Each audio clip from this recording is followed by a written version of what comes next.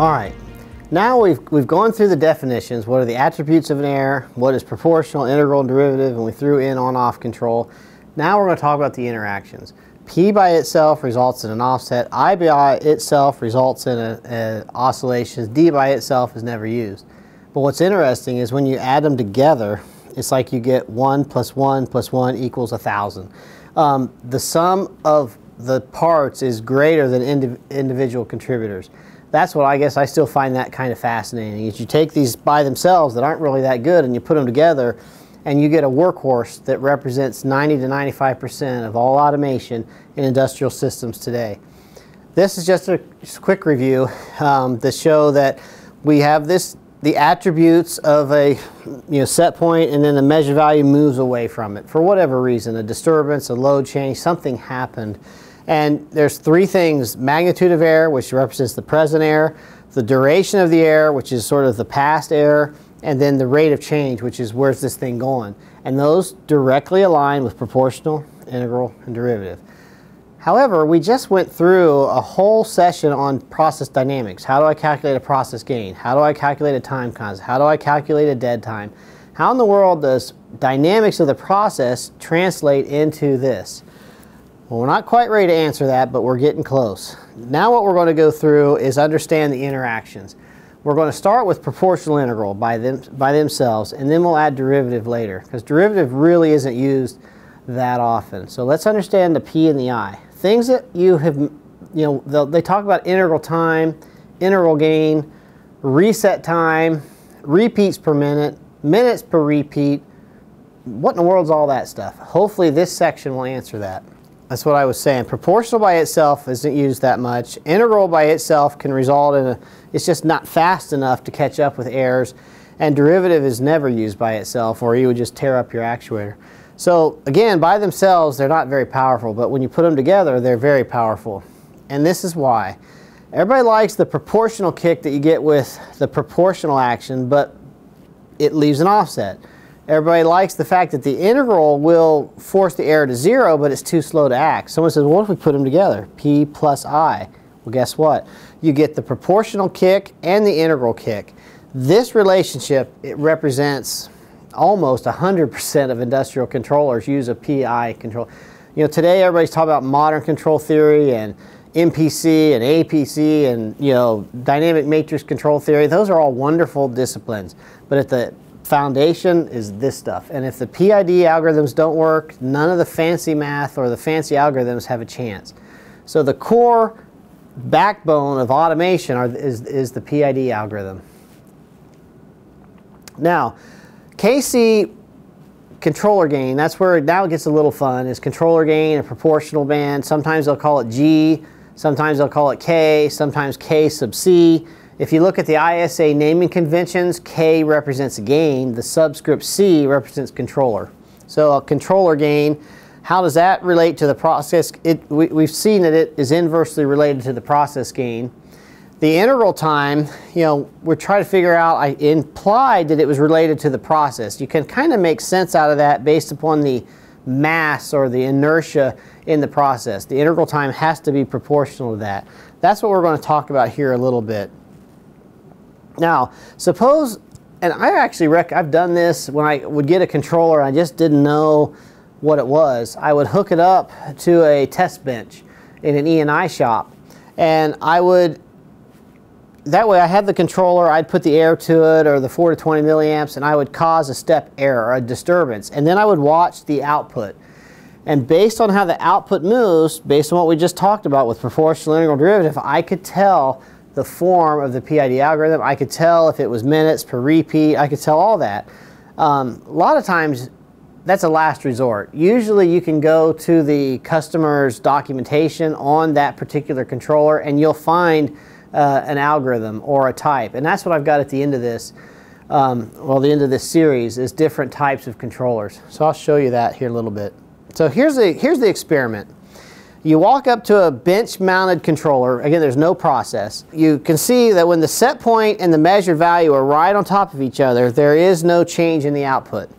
Now, all of a sudden, we change the set point. So by changing the set point, we get an initial kick, boom, you know, and that's from the proportional. Well then, because the error hasn't changed proportional, so I'm done. But then I says, well, shoot, I got to do something. So this continues to grow. So here's what you got. That's what I was saying, as it's important. I like to do this if I can in a bench setting or something, is to just sort of see if I know how much this moved as a relationship to this. I know the type of proportional gain. Is it in percent? Is it in customer units? Is it proportional band? And I can look at the slope here as a function of this area, and I can calculate if it's in minutes or seconds or whatever. So we're going to talk about that, but this is an actual real picture that you can get.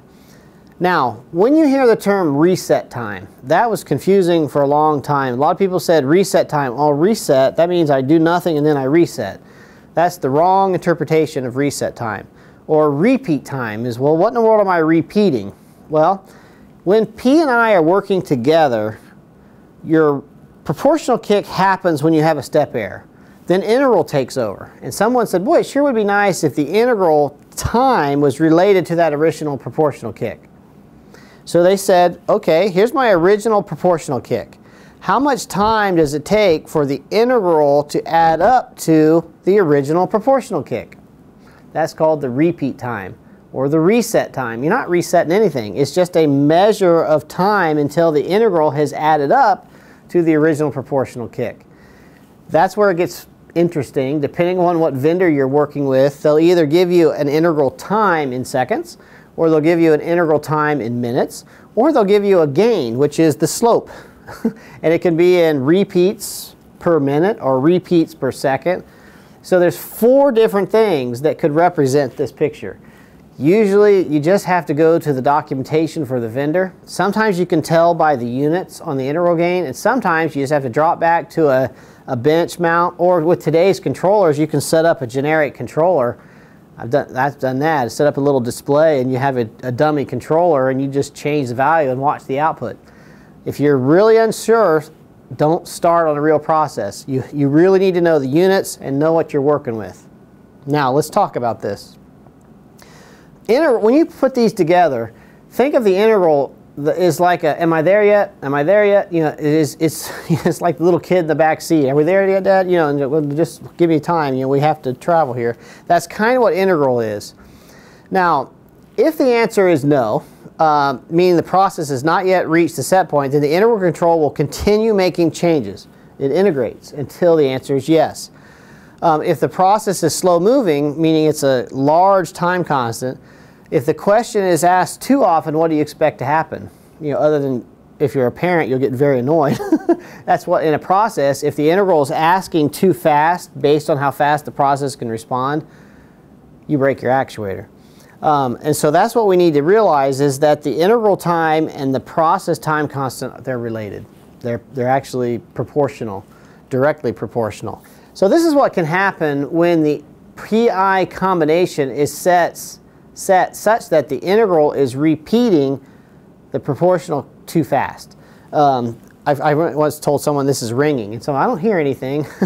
Yeah, this is what it looks like when a process rings. If you could hit a bell and watch the sound waves, it would look very similar to this. Wong, wong, wong, wong. You know, that's what it looks like. So I call that ringing, and I can still remember. Said, "Well, I don't hear anything." And I go, "No, it's not. Sorry, it's oscillating.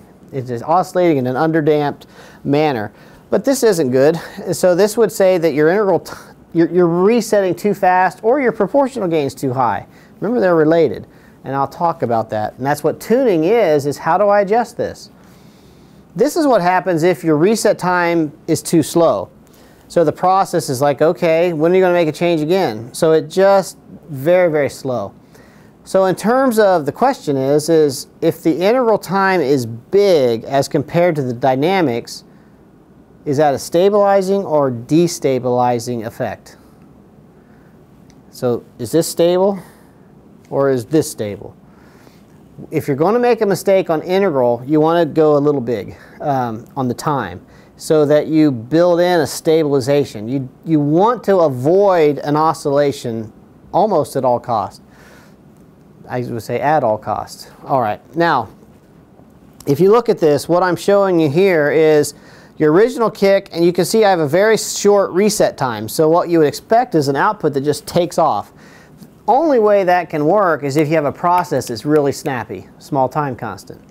Then as your time gets bigger, you can see that your slope changes. So by increasing the interval time, your reset time, it takes longer. That has to happen when you have a slow process. And that's what we did. That's why we spent all that time in the previous videos talking about process dynamics. If you don't know the dynamics of your process, you're going to have a hard time tuning. You'll just be guessing. Once you know the dynamics of your process, then tuning just becomes almost a calibration step. But we're going to talk about that. Okay, so here we were talking about the relationships between proportional and integral. If we have a constant proportional with different integrals, that makes sense. You know, if you bumped it 3 times, proportional is the same kick, but the integral changes. Over here, I have the same integral but different proportional. Notice this is showing 3 subsequent bump tests all overlaid, and we're talking about the output. So what I see here is in the first step it's proportional, then that's proportional, and so the way you look at it is if you could draw a line, how long does it take for this integral time to add up to this? Well, that's how long it takes. So the integral time, the effective integral time is the same. That's called the standard form of the PID algorithm, and we'll look at that in more detail. But this is showing how the proportional and integral work together. When you do that, the PI together can automatically eliminate steady state offset changes. That's really the benefit. Proportional by itself results in an offset. Integral by itself takes too long, but together you can nail the error and keep your error 0 or close to 0. Because of that, the P and the I algorithm are the most commonly used 2 parameters in the industry today. Matter of fact, a lot of times I'll look at derivative, and if they have values in derivative, I really question why they have so many. It's usually a red flag. So when a lot of times I'll dump all the tuning parameters out of a system and I'll look and see how many derivative. And especially if the derivative is a big number, because of the noise in today's systems, what's happening is the derivative number gets smaller and smaller and smaller until its effectiveness drops. So those are indicators of the tuning methodologies that these places use. So derivative, most of the time you're better off to set it to 0 because the PI is so powerful. You have 2 parameters. You don't just have 1, but 2 parameters, the P and the I. The adjustment of those is what's called tuning, and that's what we're going to cover when we get into control tuning. The PI doesn't concern itself with rate of change. Derivative, when added to the mix, does act as a lead, and I've used it when there's like a known limit cycle. I can adjust the output. Think of it like if you're timing a car, you can change the timing. That's kind of how derivative works. Most of the time that's an advanced use of the PID algorithm, and most of the times it's not needed. So the P and the I together work as a powerhouse, so you really get 1 + 1 equals a huge benefit to the automation world. So if you understand the concepts that we've covered so far, then going into tuning will not be such a big deal. And I've used this to troubleshoot. If you walk up and you can look at the dynamics of the process and you can see what the output's doing, you can say, ooh, that's not right. Or if you don't know what the controller is and you can make a generic controller or you can put up a bench test, you can tell what how the tuning interact. That covers PI and D interactions.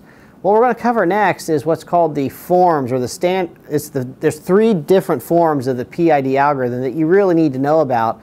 Otherwise, you're going to get yourself in trouble when you get out there to the real world.